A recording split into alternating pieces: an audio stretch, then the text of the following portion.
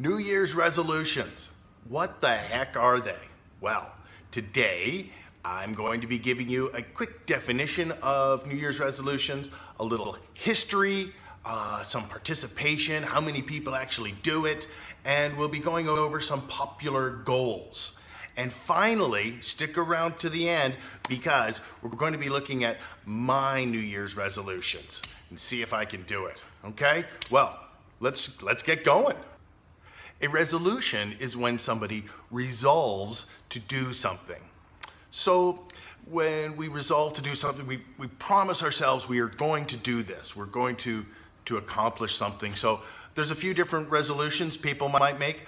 One, for example, they want to accomplish something in their life, maybe a personal goal. Maybe, for example, someone wants to run a marathon, so 24 miles, right? Another thing that people resolve, make resolutions about is to change an undesirable trait about themselves, to change an undesirable trait. So, I don't know, maybe you pick your nose and you don't want to do that in the future. So that's something I resolve. I will not do that in 2019. And just in general, people will make resolutions to improve their life. Now, a little history of New Year's resolutions. The first resolutions that we know about started in Babylon, and that's about 1900 BC, yeah? So what Babylonians would do would be to return borrowed items, and they'd also pay their debts. A second little piece of history I'd like to tell you about is with the Romans. Now, the Romans were about 800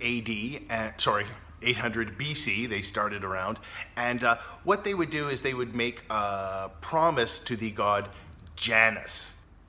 In medieval times, about 1500 AD, knights would make something called a Peacock Vow. And this was a vow to renew their chivalry, to be proud, strong knights, and so there you go. Now, in the 1930s, about 50% of Americans would participate in New Year's resolutions. They'd make their resolutions, yeah? But today, we've only got about 45%. So a little less people make their resolutions this year. Still an awful lot do. So what are some popular New Year's resolutions, types of New Year's resolutions that people make? Well, one of the big ones is physical well-being. So what does that mean? Well, it means that people will make a resolution, for example, to lose weight. They might want to exercise more, less alcohol, and maybe also to stop smoking. Another one that a category we might call is improve their well-being. So this would be, for example, to think positively and maybe to laugh more. Another category would be to improve their finances. So, for example, they might want to save more money, or they might want to get a new job. Now, another category is to improve their education. So what does that mean? Well, one, to get better grades, for example, at school. Maybe you could study a little harder. Another example would be to study and learn a new language. And you could do that right here with English Hanoi. Another category that many people resolve to do is to take a trip. Yeah, maybe you've always wanted to go to another country, and now's a good time to make that resolution. Make it happen in 2019. Another category that many people do is volunteer. Volunteer, maybe share some of your precious time for someone who needs a little extra help. Another category we might have is make new friends. Who doesn't need more friends, yeah? Another category is to spend more quality time with your family. Yeah, more quality time with your family. Seems like a good one for sure.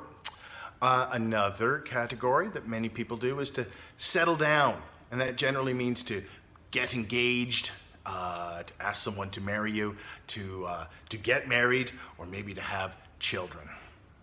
Now, as far as success goes, most people do really bad with this. They do terrible. About 30% of the people just forget their New Year's resolutions within about a day or two. So it's pretty bad. However, about 10% of the people who make New Year's resolutions are successful. The best way to be successful is to make your resolution measurable. So, for example, if you say, I want to pray more, what does that mean? But if you can measure it, if you could say, I want to pray 5 minutes a day, well, there you go, that's something. Or whatever it is 5 minutes of exercise and this and that. But if you can measure it, then you have more chance of success. There you go. That's my little tip for today on your New Year's resolution. Well, I'm glad you stuck around to the end, because now I'm going to tell you what my New Year's resolution is. And that's this tree. This tree will be down before January 5th. It's my New Year's resolution. Thanks for watching, everyone. Bye-bye. Leave your New Year's resolutions in the comment section down below. Thanks for watching, everyone. Don't forget to like and share. Bye-bye.